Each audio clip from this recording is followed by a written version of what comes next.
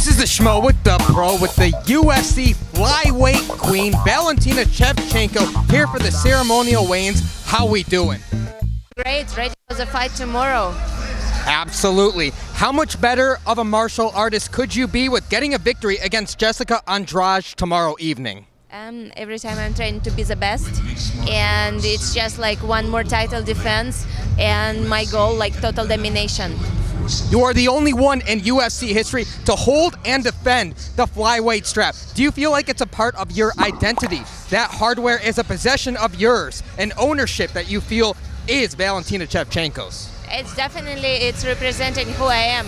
I am the champion, and this is my goal every time. Not just like be and fight, have fun. No, my goal is to be the champion. You know these opponents well. Amanda Nunes, she's defending her strap against Juliana Pena. What does Juliana Pena have to do to beat Amanda Nunes in that matchup? I think it's going to be a very good fight, very great fight between two very strong girls. And I can suggest for Juliana Pena being herself and doing her game what she's doing every time. So this is the best what she can do, be herself. Does she get the job done as herself? True. Okay. Now, you are someone who likes to feel the landscape of the cities that you go to travel to. You came here early. You went into a local gym. You got the training in. How important is that for you and your game?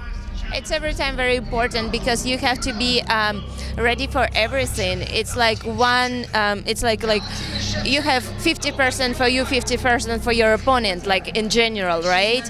And like doing like things like go early for acclimatization in 1 point for you, like train more harder, 1 more point for you. So you're just accumulating all these points, and like to travel and feel good in the new for you conditions. It's very important for each fighter.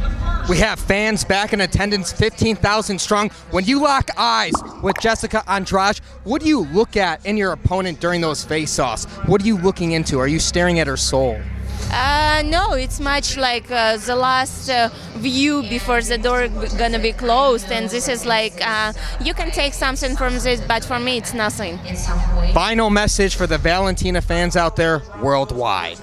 I'm ready for this fight. I'm ready like very strong, very confident, and just I say my goal, like total domination in the fight.